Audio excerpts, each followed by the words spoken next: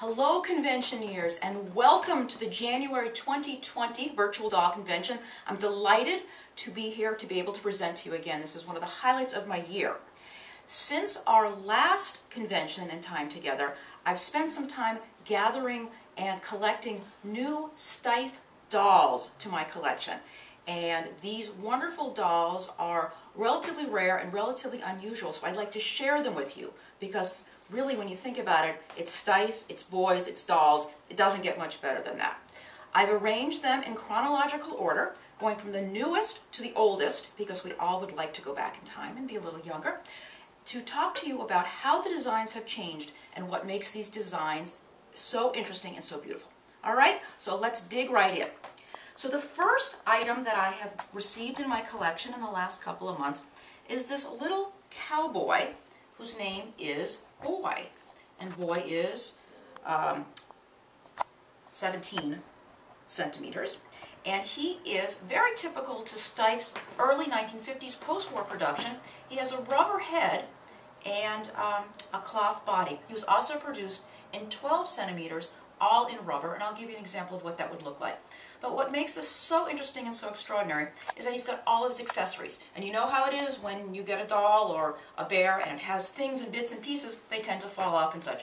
But this little guy still has his belt, his gun, which fits into this little holster. He has his neckerchief, wonderful felt outfit, cotton shirt, cowboy hat, and such. What generally tends to happen with these pieces from the 50s is the rubber tends to get a little soft and melty, but this guy's in pretty good condition. He's got a few cracks on his face. He sort of looks like an old drunk uncle, but that's a Steiff cowboy, and he's really nice. And Steiff also made this design in this pattern, which is a sailor, and I wanted to share this with you just so you could get a better idea of his body. As you can see, he's got jointed arms and unjointed legs, but he has the same face. And that's the sailor, and this is the cowboy. And although I don't have the little cowboy to show you, I wanted to show you what he would look like. This is the 17 centimeter size, this is the 12 centimeter size of an analogous product. His body is entirely rubber and tends to dry out, but you can see the size and scale of this piece. And so he's lovely, and he appeared with a pony in the F.A.O. Schwarz catalog as an exclusive in the mid-50s, so it's a wonderful piece. So that is our 50s piece. Now I'd like to move on to something, believe it or not, our smallest piece today has the biggest scandal associated with it. This little guy is called Sulphur Mate, and Sulphur Mate was made from 1933 through 1936, and what's so adorable about him, look at his wonderful size, he's adorable. His body is sort of like a big flat coin. His shoes are clogs. We love clogs around here, being from Cambridge. They come off. They're adorable. Outfit is integral to his body. He has this little cap, which is also glued on, and a wonderful mohair beard. And you can see on the underside, perhaps, it was tipped in orange originally, which is sort of a fun color mohair combination seen in the late 20s and early 30s. And you can see he's got his seamed face and little googly black and white eyes. Looks a little Lency-ish if you think about it. And so this piece, he was made in this size, which is the 14 centimeter. But he was also made in this larger size, which is a little more common, but I wanted you to see the two of them, how they compare. They sort of scale up and sort of don't. This bigger guy has tricolored eyes, and this guy has two black and white eyes. But the funny story behind this guy, the little guy is very rare, is that this pattern was submitted to a company, a hotel chain in Germany. And it was their little logo. They said, Steiff, can you make us our little logo in 3D, as only Steiff could? And Steiff did, and the company did not like the prototype, so the deal was off. And so they put the prototype into the archives. And one day, one of the members of the Steiff development team, I think maybe even was a member of the family, saw the sample in the archives and said, that's so cute, we should definitely make it, not realizing the understory that it was not accepted by a customer. So they made this for a couple of years, and the company found out that Steiff was making this not under their brand, and sued them. So this guy is a little bit illegal, and Steiff had to pay the company whose brand this was all of the proceeds from their sales of this guy. And Steiff went on to make another little gnome like this called Lucky Dog shortly after, I believe, in the late 1930s or so. This particular design represents one of the very last seamed faces that Steiff made. After these seamed faces, Steiff went to a pressed felt model, but this is probably your last, or one of the last dolls designed with this wonderful pattern. But isn't he adorable? He's precious. And I love a little scandal, don't you? So he likes to hang out with a fox. Okay. Now we're going to time travel back to 1912. 1912. And what we have here was a find that really took my breath away because I didn't even know this existed until I did some research on it. This here is a 50-centimeter Steiff French cavalry soldier. I said that right. That's supposed to look like he's in an outfit from the early 1900s. And what you see about him, which is so outstanding, he is with his pony, which is not original to him, but he seems to like him a lot. I'm going to put him to the side for a second. So I wanted to show you why this is so wonderful and so unusual. First of all, he's very handsome. He's a ginger prince, and you know how I feel about that. When you take his hat off, which is removable, you can see this wonderful kind of cinnamony hair and a matching mustache. Everybody loves a man with a mustache. Beautiful blue and black pupil eyes.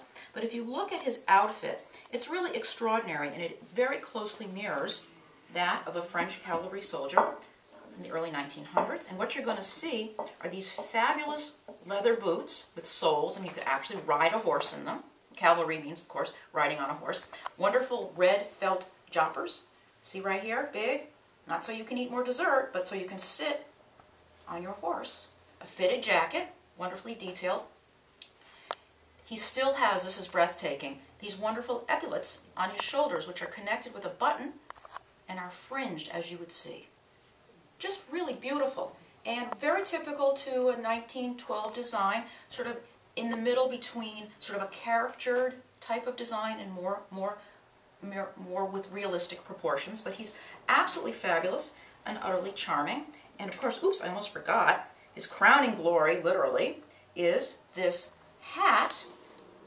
So the cavalry soldiers are known for their hats.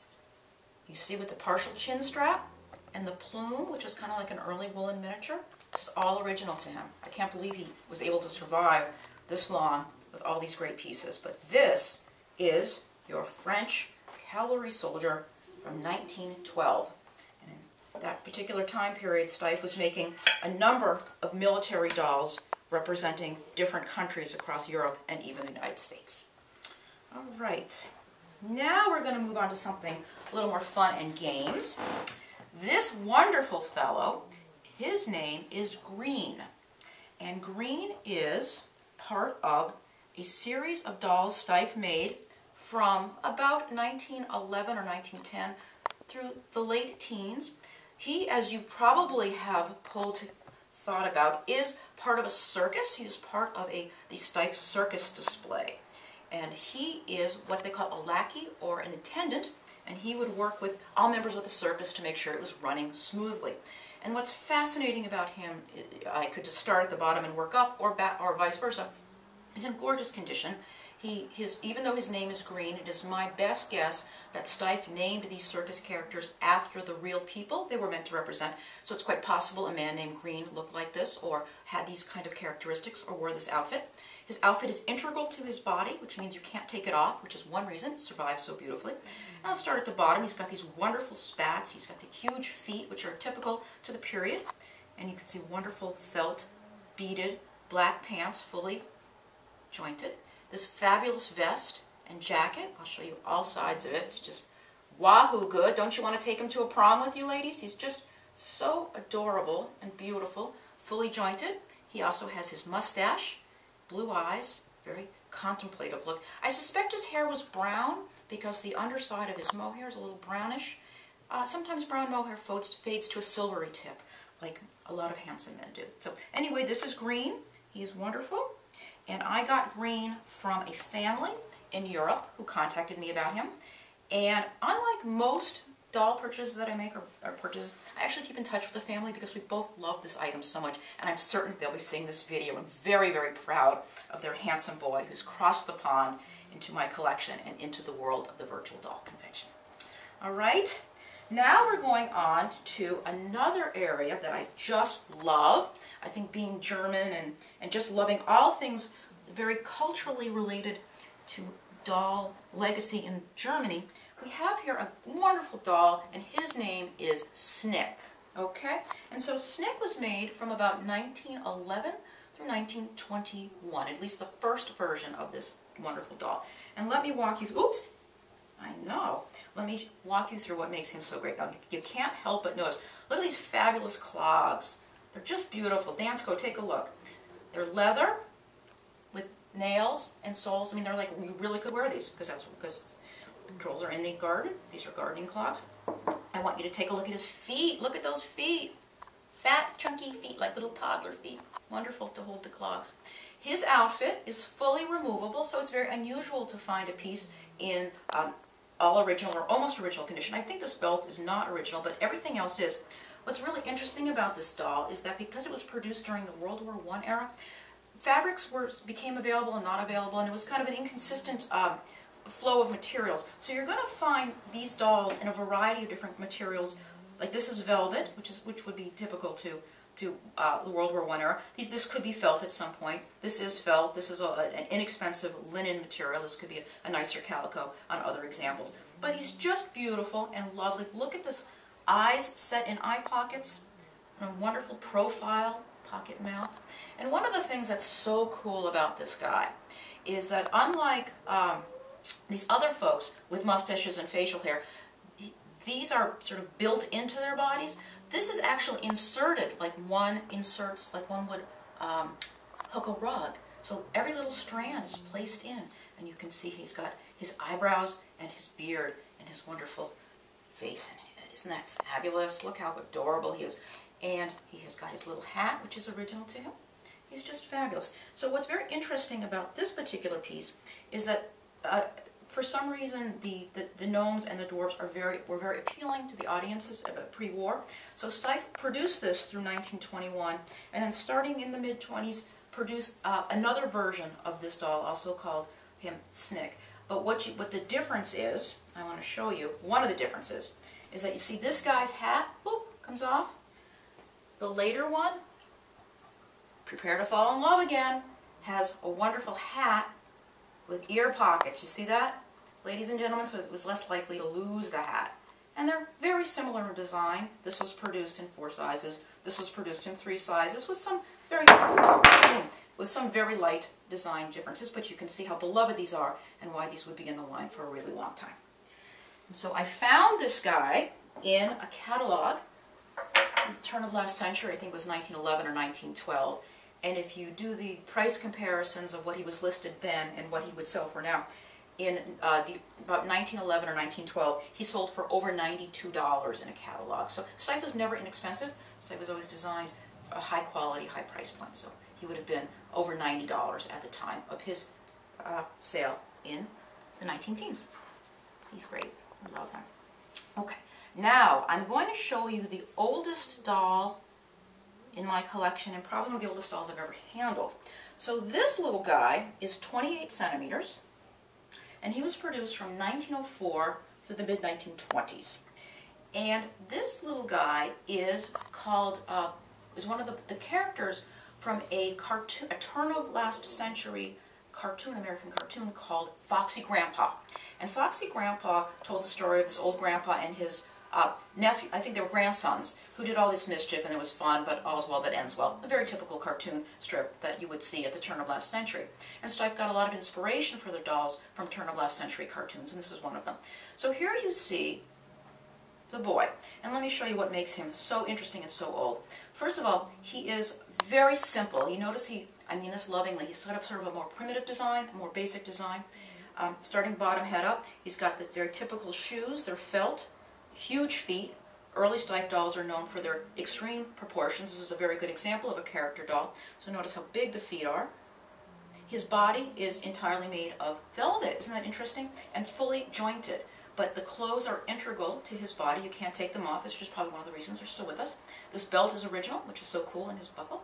And his tie is original, and his shirt.